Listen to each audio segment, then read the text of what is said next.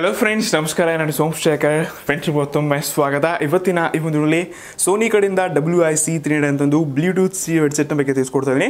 ಇದೊಂದು ಬ್ರ್ಯಾಂಡ್ನ ಒಂದು ಬ್ಲೂಟೂತ್ ಇಯರ್ಫೋನ್ ಇದೆ. ಸೊ ಇದರ ಬೆಲೆ 2370 ರೂಪಾಯಿಗಳನ್ನ ಅಮೆಝಾನಿಂದ ಪರ್ಚೇಸ್ ಮಾಡ್ಕೊಂಡಿದ್ದೀನಿ.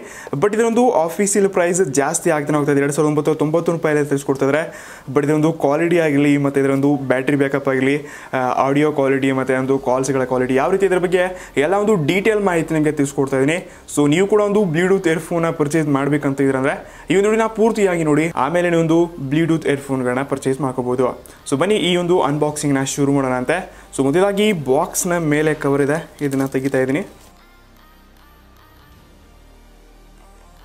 ಸೊ ಪೌಚ್ನ ಒಳಗಡೆ ನಮಗೆ ಒಂದು ಮೈಕ್ರೋ USB ಕೇಬಲ್ನ ಕೊಟ್ಟಿದ್ದಾರೆ, 4 ಏರ್ಬಡ್ಸ್ಗಳನ್ನ ಕೊಟ್ಟಿದ್ದಾರೆ. ಇದರ ಜೊತೆ ಒಂದು ಕ್ವಿಕ್ ಸ್ಟಾರ್ಟ್ ಗೈಡ್ನ ನೋಡ್ತಾ ಇದ್ವಿ, ಮತ್ತೆ ಒಂದು ವಾರಂಟಿ ಕಾರ್ಡ್ನ ನೋಡ್ತಾ ಇದ್ವಿ, ಮತ್ತೆ ನಮ್ಮ ಮೇನ್ ಒಂದು ಬ್ಲೂಟೂತ್ ಹೆಡ್ಸೆಟ್ನ ನೋಡ್ತಾ ಇದ್ವಿ.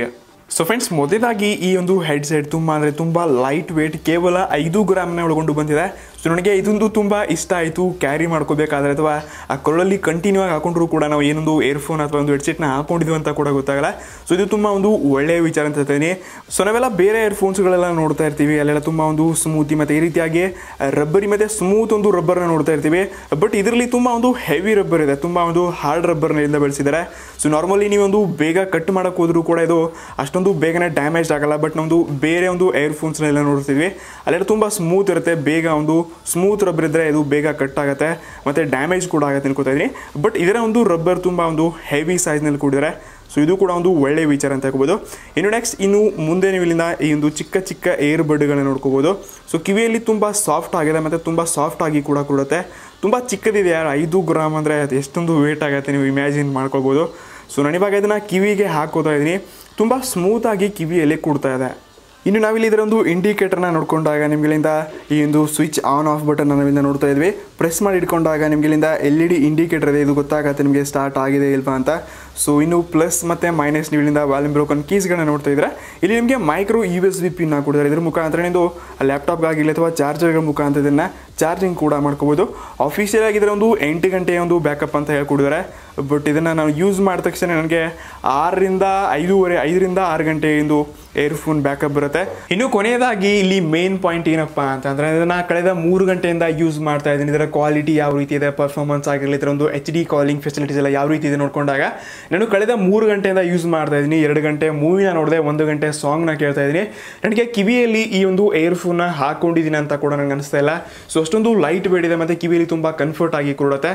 ಮತ್ತು ಇದರೊಂದು ರಬ್ಬರ್ ಕ್ವಾಲಿಟಿ ಬಗ್ಗೆ ಕೂಡ ನಿಮಗೆ ಆಲ್ರೆಡಿ ತಿಳಿಸ್ಕೊಟ್ಟಿದ್ದೀನಿ.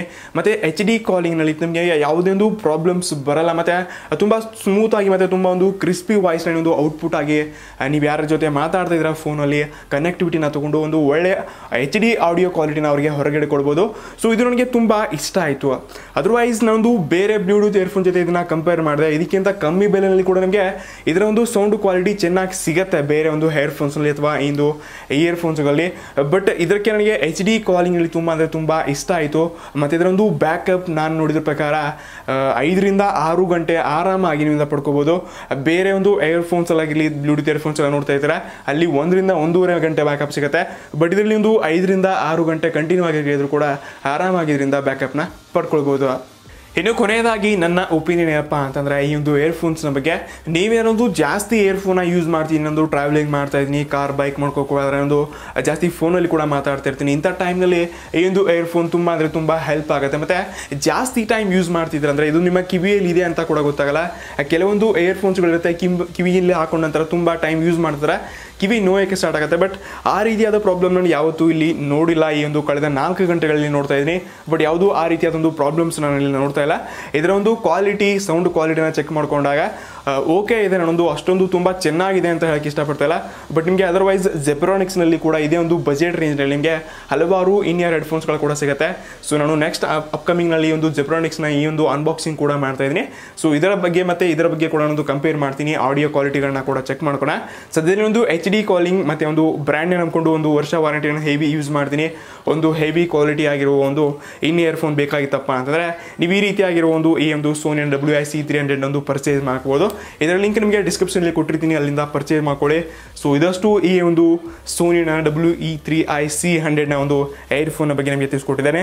ಸೊ ಇಷ್ಟ ಆಗೋದಲ್ಲಿ ಲೈಕ್ ಮಾಡಿ, ನಿಮ್ಮ ಫ್ರೆಂಡ್ಸ್ ಜೊತೆ ಕೂಡ ಒಳ್ಳೆನ ಶೇರ್ ಮಾಡಿ. ಇದೇ ರೀತಿಯಾಗಿ ಇಂಟ್ರೆಸ್ಟಿಂಗ್ ವಿಡಿಯೋ ನಮ್ಮ ಮುಂದೆ ಕೂಡ ಕನ್ನಡ ನೋಡಬೇಕಾದ್ರೆ ನಮ್ಮ ಚಾನಲ್ಗೆ ಸಬ್ಸ್ಕ್ರೈಬ್ ಮಾಡಿ. ಧನ್ಯವಾದ.